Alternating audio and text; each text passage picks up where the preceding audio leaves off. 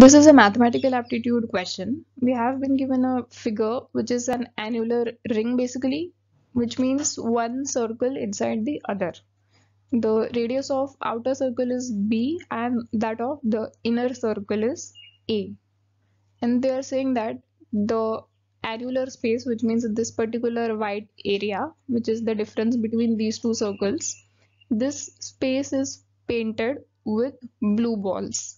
These are those balls such that each blue ball touches both these circles. And if we can accommodate n such blue balls, or we can paint them in this particular white space, then what would be the leftover unpainted area? That is what we need to find out. So as we can see over here, these white spaces at the corners, these will be left out as the unpainted area.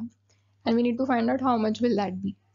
So for this, the approach we can follow is, first we can find out the total white area which has to be painted, this particular area, and then from that we shall subtract the total blue area, which means the painted area. So that would give us the answer. Now for the case 1, which is the total white area, that would simply be the difference of areas of these two circles.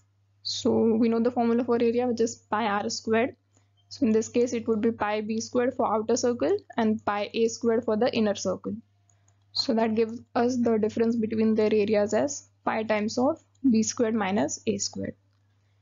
And now for the part 2, which is the total blue area, that would be n times of area of a single blue ball, because we can accommodate or paint n such blue balls.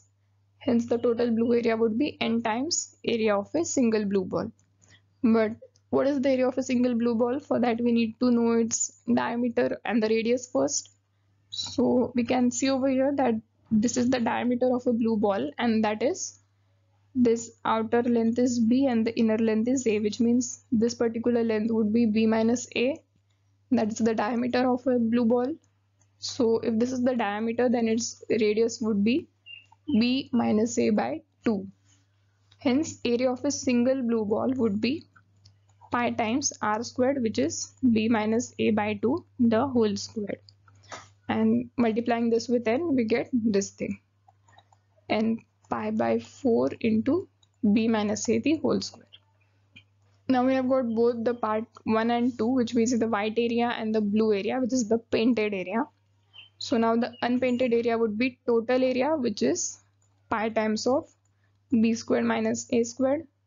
So total area minus the painted area, which is this blue area, n pi by 4 b minus a the whole square. That gives us, taking out pi common, we get b squared minus a squared minus n by 4 times of b minus a the whole square. So this is the unpainted area which would be left out after we are done with this operation.